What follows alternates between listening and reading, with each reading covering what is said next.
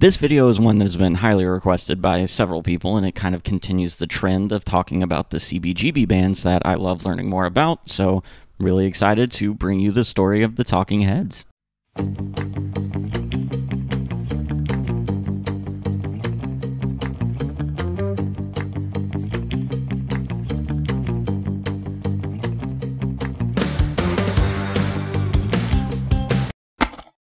I'm always interested in hearing what kind of bands you guys want me to talk about, so I often take recommendations from viewers. Feel free to drop a comment below letting me know what band you want me to cover next. And if you like this video, consider giving it a like and maybe subscribing if you want to hear more stories from music history. In 1972, David Byrne from Scotland enrolled in the Rhode Island School of Design, where he ended up meeting Chris Frantz and his girlfriend Tina Weymouth. David had already started playing music. Back in high school, he was a part of a band called The Revolution and part of a musical duo called Bizadi. They mostly performed classic balladeer and crooner style songs. So by the time he met Chris and Tina, he was very eager to jump back into playing music. David was born in Dumbarton, Scotland, which is kind of a small town on the outskirts of Glasgow. His parents were interfaith. His dad was Catholic and his mom was Protestant. And if you know anything about the history of Scotland, particularly in that time, you'll know that that raised some eyebrows. So partly for that reason, and partly because his dad was struggling to find engineering work in Scotland, the family immigrated to Canada when David was 2, so he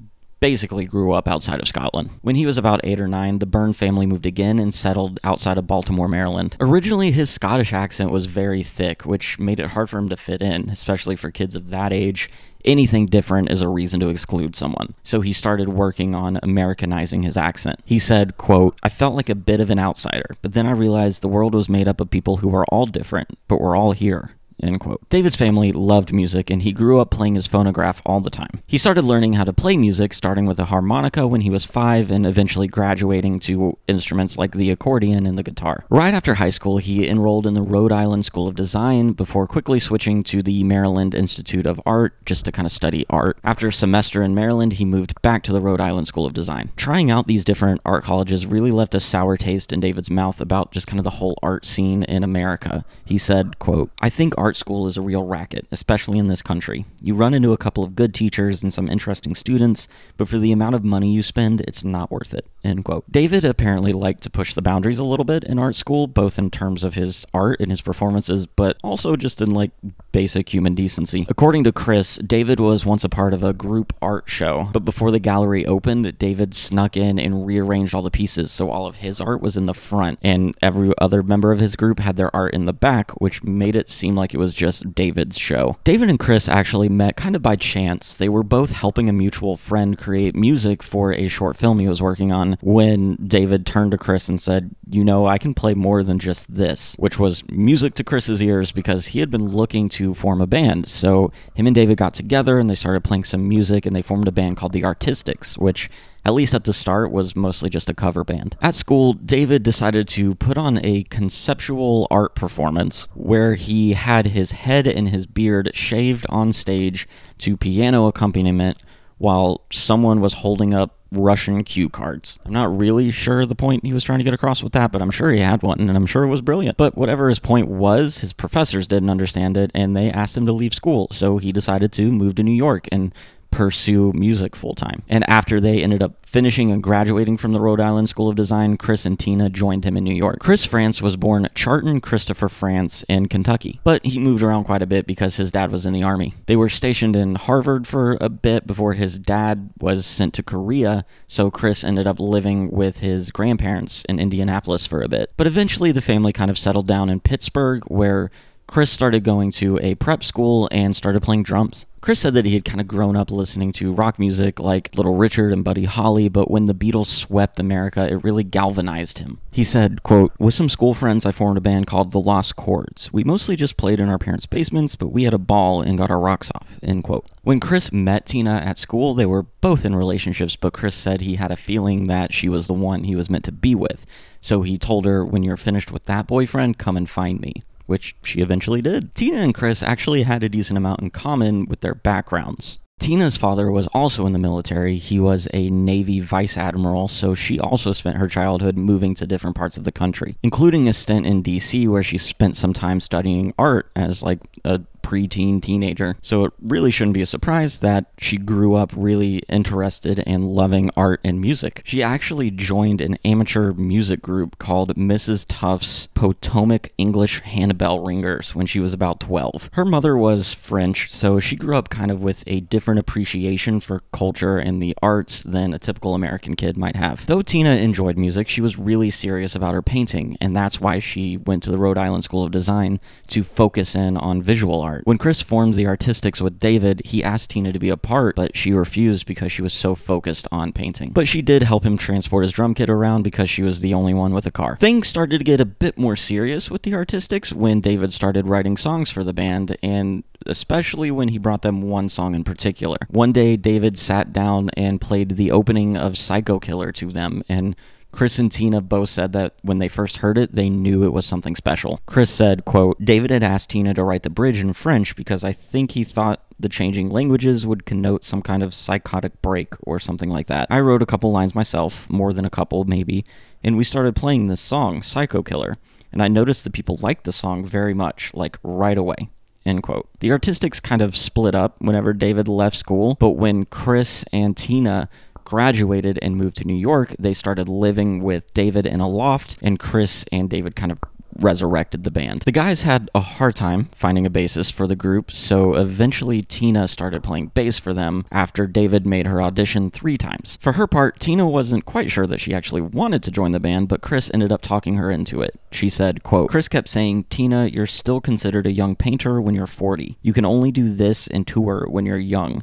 So you should get a bass and do this.' I had to learn everything, but it was just a complete immersion, like learning a new language." End quote. When the 3 moved to New York and got started as a band, they had a 5-year plan. And the first year, they spent a lot of time rehearsing and arguing about the name of the band. They saw the phrase Talking Heads as a descriptor for a TV format in the TV Guide, and it just stuck. But then they met Hilly Crystal, and their 5-year plan really accelerated thanks to the intervention of a little place called CBGB. I have a whole video on the history of CBGB. I'll link it below, so if you want to learn more about this super iconic venue, check that out. When Talking Heads played at CBGB for the first time, opening for the Ramones, it's one of those shows that everyone will tell you they attended, but in reality there were probably about 10 people there. It's one of those shows that sounds super iconic now because, well, it is. It's Talking Heads and the Ramones, but at the time it was just 2 young teenage bands trying to impress their friends. Talking Heads started their set with Psycho Killer, and even though their sound wasn't nearly as polished as it would become, people in attendance still knew that there was something special about this group. Seymour Stein of Sire Records was either at that first show or was at a different earlier one because he was there to watch the band that he just signed, the Ramones, perform. He said, quote, "I was standing out there with Lenny Kaye, the guitar player for the Patti Smith group, and all of a sudden I hear music playing. I felt myself just moving more and more because I was inside the door and I was riveted."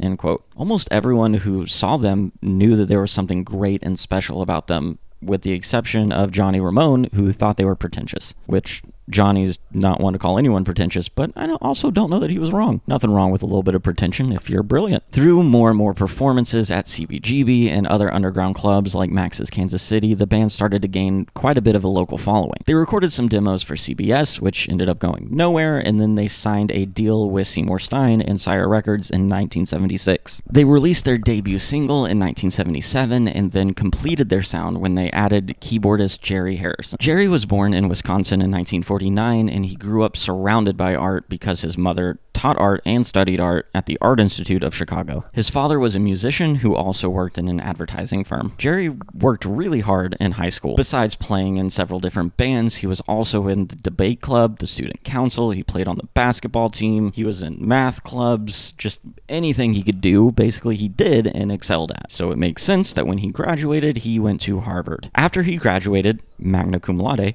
he joined a band called the Modern Lovers with his friend Jonathan Richman. But that band broke up in 1974 after they released their debut album. Jerry was really thrown off by that, so he did what any of us would do, and he decided to go back to Harvard to get a master's degree. He decided to study architecture this time. Through his interest in music and art, Jerry had already seen Talking Heads perform, and he was really interested in them. So, when he was still studying at Harvard and Tina called him up and said that Talking Heads would be playing in Boston and he should come out and see the band, he was very excited. They all kind of knew it was like the opening offer for him to eventually join the band, but after he saw them play, he didn't fully commit either way. But he did commit to going to New York City to jam with them. After a few of those jam sessions, he did end up joining the band, and it really helped round out and fill their sound. It made them feel more complete. The band released their first album in 1977, and their first single, Psycho Killer, did end up charting. The song was released around the same time as the Son of Sam killings, so people thought it was associated with that, or at least inspired by it, but it was written years earlier, as we already talked about. But that whole environment of fear around a psycho killer probably helped that single gain some traction. Also in 1977, Tina and Chris got married. For their second album in 1978, they worked with producer Brian Eno, who was already well respected in the artsy music scene because he had worked very closely with bands like Roxy Music and David Bowie. His eccentricities really helped Talking Heads expand their sound and experiment with different ideas. That partnership continued and expanded on their third album, Fear of Music, in 1978. Critics really loved that album, and the band spent quite a bit of time touring in support of it. After those tours, the band decided to take at least a little bit of time off. They had been touring very heavily, and they just needed a break. So in January of 1980, they returned to New York City and kind of splintered off to pursue their own solo projects for a bit. David released an album in partnership with Brian Eno that was very experimental, and Tina and Chris spent some time doing some soul searching. Already, tensions were starting to mount between Tina and Chris on one side and David on the other. Tina thought that David was far too controlling and very ungrateful for their contributions to the band. All of the songs on Fear of Music were credited wholly to David Byrne, even though Chris and Tina claimed that a lot of the songs were built around their rhythm sections. After they complained, they got partial credit on 3 of the songs. Tina suggested leaving Talking Heads, but Chris wasn't ready for that quite yet. So instead, the couple took a trip around the Caribbean and bought a home in the Bahamas near the studio where they frequently recorded. In 1980, David came to join them in the Bahamas at that house and that studio, and they formed a new perspective on the band. Chris and Tina were fed up with the whole frontman with a backing band arrangement that the Talking Heads had been up until that point, and they wanted more control and input into the creative process of the songwriting and the image and the outlook of the band. For his part, David was tired of the oppressive feeling that he felt when he was in New York, so they took some time in the Bahamas to just jam and have fun playing music again. 3 weeks later, after he was very excited about the demo tapes that the band sent him, Brian Eno joined them in the Bahamas and they started working on a new album. They incorporated many different cultural styles into this album, and Brian said it was like, quote, looking out to the world and saying, what a fantastic place we live in. Let's celebrate it. End quote. The resulting album, Remain in Light, is still widely considered one of the best albums ever made. But during the recording of that album, Brian started to get a bit more of an ego than the band was comfortable with. He started to want to be seen basically as a member of Talking Heads, as someone who had contributed a lot to their sound and their style. Chris said, quote, there's no doubt that Brian is an excellent producer, but his head just got bigger and bigger. End quote. By 1981, David had already started to envision his career path outside of the band, and they decided to take some time off. Chris and Tina started a new side project called Tom Tom Club, which utilized a lot of elements of the new emerging hip-hop sound, as well as a lot of musicians that were centered around that studio in the Bahamas. It was less of a band and more of a loose aggregation of different musicians and artists, but they had a decent amount of success with it and even got a gold album out of it. During the recording hiatus, the band still toured with an ever-increasing amount of musicians and even released a live album. They did part ways with Brian Eno, but he went on to produce for U2, so I think he did pretty well for himself. In 1983, they finally returned with another album called Speaking in Tongues, which was their commercial breakthrough after being massively popular with the critics for quite a while. Their single Burning Down the House was their only top 10 hit, largely based on the back of the airplay the music video received on MTV. Since all of the members of the band were very artsy and went to art school and super into visual art and painting, their music videos were really captivating and really engrossing. They knew how to put on a good video. So when MTV became a thing and started to promote those videos, that really helped the band find that next level of success. And based largely on that and the strength of the Speaking in Tongues album, the band became one of the largest rock bands of the 80s. They went on a massive tour for Speaking in Tongues, which was filmed and released as a concert film called Stop Making Sense. During some of those last touring days, David hired a second bassist, which Chris felt was undercutting Tina's part in the band. And Tina always thought it was somehow tied into the sexist ideas of the day, where women shouldn't be in rock bands or women couldn't perform rock music as well as men. Maybe David didn't think that directly, but something subtly in his mind was telling him that, so he hired a second bassist. I'm sure David thought it was just expanding the sound of the band, and maybe he was right. But either way, their tour in support of Speaking in Tongues ended up being the last tour that the band did. Even though they were done touring, they did still release 3 more albums. One of them, 1986's True Stories, was the band playing the songs from the soundtrack of the musical comedy film that David made. In 1988, they released what would become their last album, and they were still feeling the discontent of David's creative control over the group, so they took another break. During the hiatus, David and Jerry continued on with solo projects and solo albums, while Chris and Tina continued to work on the Tom Tom Club. In December of 1991, the band kind of surprised everyone by releasing a statement saying that they had disbanded, which was news to Chris. He said that the rest of the band learned that David left the band when they read about it in the LA Times. He said, quote, "As far as we're concerned, the band never really broke up. David just decided to leave." End quote. Apparently, David had been telling the other members of the band for years that he wanted the band to split up, and he thought that they were ignoring him for their own commercial benefit. When he exploded at the rest of the members of the band during a meeting in 1991, they all kept their cool because they thought it was another David meltdown, and if they all stayed calm, he would eventually get over it and they could go back to normal. But he never got over it, and they never went back to normal. In the early 90s, Jerry, Tina, and Chris continued touring together, playing Talking Heads songs as a band called Shrunken Heads, which I think is very funny. They also ended up releasing an album together. But David took legal action to stop them releasing music under the name The Heads, which he saw as an obvious attempt to capitalize on the fame of Talking Heads. They all reunited to play together for the last time so far in 2002 when they were inducted into the Rock and Roll Hall of Fame. David was pretty quick to point out that a full reunion was unlikely due to bad blood inside the band. Tina and Chris still talk to David occasionally, though it's mostly about business-related stuff, and they haven't seen him in person since 2003. Chris and Tina still make music as Tom Tom Club, but their last album was released in 2012. They've also worked as producers for other bands, and Chris released a book called Remain in Love. Tina has worked with a number of independent female artists, and they have 2 sons together. Jerry released 3 solo albums, the last one being released in 1990. After the band broke up, he kind of stepped behind the scenes and mostly focused on being a producer. He's worked on albums by Violent Femmes, General Public, No Doubt, and Crash Test Dummies, just to name a few. He also co-founded the internet music resource platform called GarageBand.com. He's also been behind the scenes as part of an investment group. In 2021, he made his first public performance since the 1996 tours that he did with Chris and Tina, when he performed some shows to honor the 40th anniversary of Remain in Light. Since the breakup, David has probably been the most active out of all of them. He's continued his solo career, he's become really involved in the film and television industries, and he's released several books. He's also done some work on Broadway, and he's done some visual art shows. But maybe his hardest and most impressive work was turning around his public image. During his Talking Heads days, he was seen as kind of standoffish and almost maybe too arrogant, but since the band broke up, he's been seen as nothing but warm and charming. Chris isn't buying that. He says, quote, "It's true that his public image has changed, but friends of mine assure me that he hasn't. I think he probably just decided that he could catch more bees with honey."